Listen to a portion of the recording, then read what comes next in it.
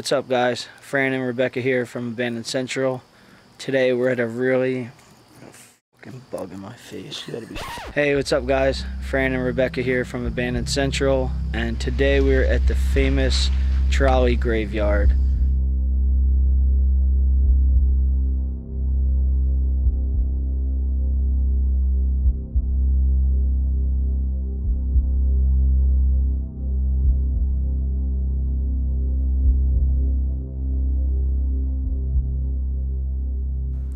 I would have to place the Trolley graveyard into my top 5 places to explore. I think because of how unique it is and the history behind it.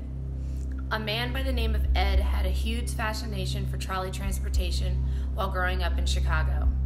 His love for urban transportation only grew stronger as he got older. After retiring from his career as a civil engineer, he began collecting many trolley cars and buses from various parts of the country.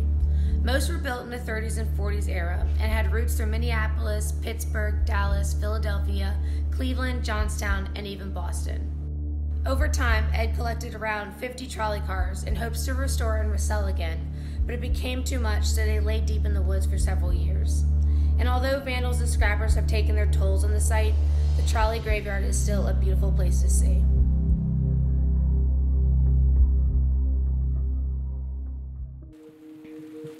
So what do you think of this place? Epic is an understatement for sure. This is my 3rd time coming. How many times have we came? Twice? I've only been twice. I think you've been 3 times. Yeah, so this is my 4th time coming here. And I think it took me a couple times to actually shoot this place right. Today I shot it with like 3 different lenses, where last 2 times I came I just shot with my wide angle. But this place is just amazing. There's probably about 60, 70 maybe of these trolley cars. They're all tagged up, which is, you know, pretty cool. The leaves right now on the ground makes your shots really dope. They have still some color left. The weather's perfect right now. It's like 70 degrees, 65 degrees. It was pretty cold when we got here this morning. We got here around 6 in the morning, drove a couple hours through the night, and we met with our friend Jayson Cassidy and Greg Generic Pieces. Hey guys, my name's Greg. You can find me on Instagram at Generic Pieces. Today we're out here at this abandoned trolley yard, and got some really rad shots. Kind of recently it's been blown up a lot of people going out here, whether it just to be take a look, take photos, or you know, put some graph pieces on there, destroy stuff. But there's been a lot of people out here recently.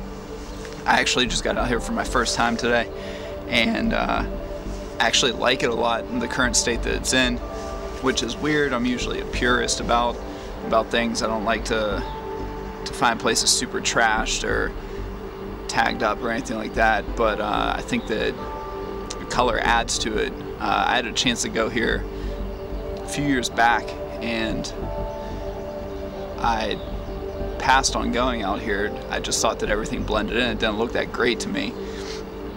But today, really happy with being out here. It looks awesome. When you first walk up, it's a little deceiving. It looks cool. There's, you know, some busted down vehicles and train cars that are kind of scattered all over the place, and they look great, but you know, it doesn't really let you know how deep it is. So you keep walking, and surprisingly you keep walking and walking and walking, and it's probably, I would say, in my unprofessional opinion, there's either a quarter mile, half mile of train cars that just keep going on, and it's really awesome. They kind of go around a bend, and around that bend you have a nice nice train full of different cars, and all of them are from all over the place. There's some that are from Philly, it looks like. Got some SEPTA trains out here. There's also a couple trains that look like they're from Boston, and a couple others that are unidentifiable. It's a cool place.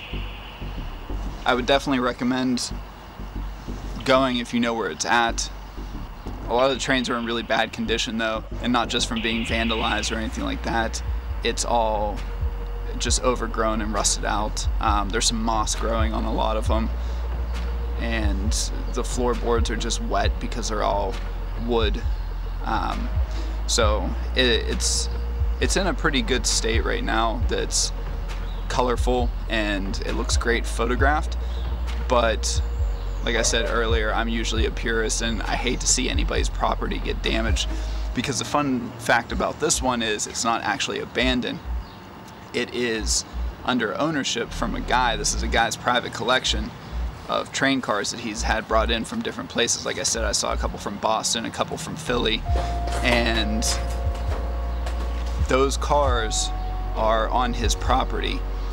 So it's not really abandoned. He knows they're there, but it's a cool look, and I was really glad to get out here today. Long overdue, and hopefully I can make a trip back here before it gets completely blown up and there's no access at all. So awesome day shooting, and be safe if you guys do try and go out there. So we have to dip out a little early on this video, but don't worry, we'll be back. Apparently there's a tour group here that was scheduled for a tour today, and we aren't on the tour list, so we have to go. So we're back after being on the road for a couple of days. We wanted to try to get some more footage for our video. The last time that we were here, we ran into a tour guide and we offered her $200 for all 4 of us, which is like $50 each, but she was charging $150 per person for her 3-hour tour. So I came here about a year ago by myself, and when I was walking up to the trains, the owner Ed was actually outside.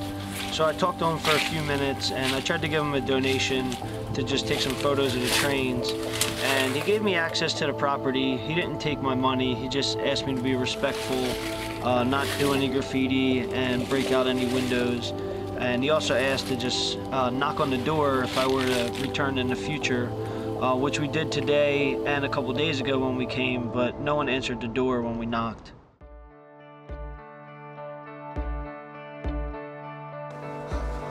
This is harder than I thought. How can I do it?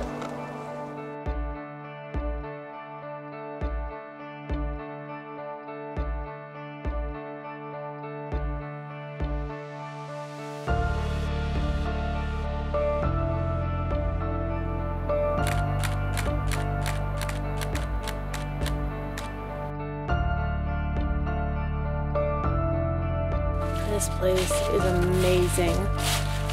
There's so many cool shots here. I mean, you just have to sit here and I could be here for hours just finding new stuff to shoot. I was in one of the trolley cars and I was taking a photo of the seats and stuff like that. And as I was waiting for my photos to be finished, I look up and I see something that would be really cool with my 50mm. So you just sit there and you just find things one by one, and just you need a lot of time to be here.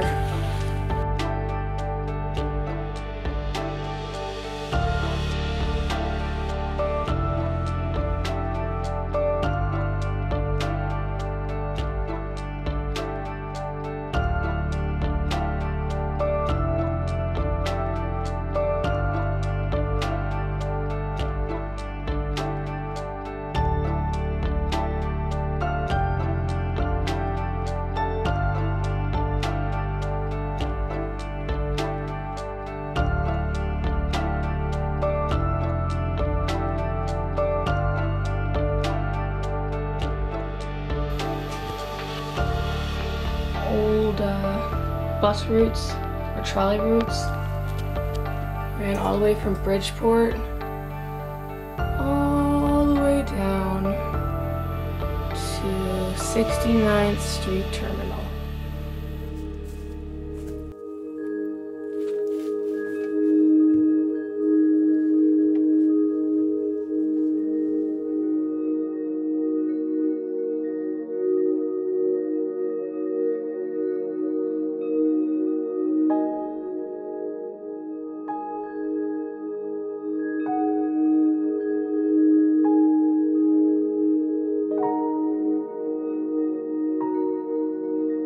Couple things that I like about this place a lot is that you can shoot on your tripod, but you can also shoot a lot of handheld shots, which I don't shoot much when I'm shooting in abandoned buildings. They're usually pretty dark, and I like to bracket my shots, but here I've been shooting a ton of shots with my 24 Sigma handheld and just getting a lot of different depth of field shots. The trolleys are so long and they have like a nice curve to them. There's a bunch of different symmetrical shots you can get, and with the railroad tracks covered in leaves, it's just pretty epic right now, especially with the weather. Sometimes if you would have come here 2 months ago, there's gonna be no leaves on the ground. The weeds are like this high. There's bugs everywhere. It's just the time of the year to explore this place right now is perfect.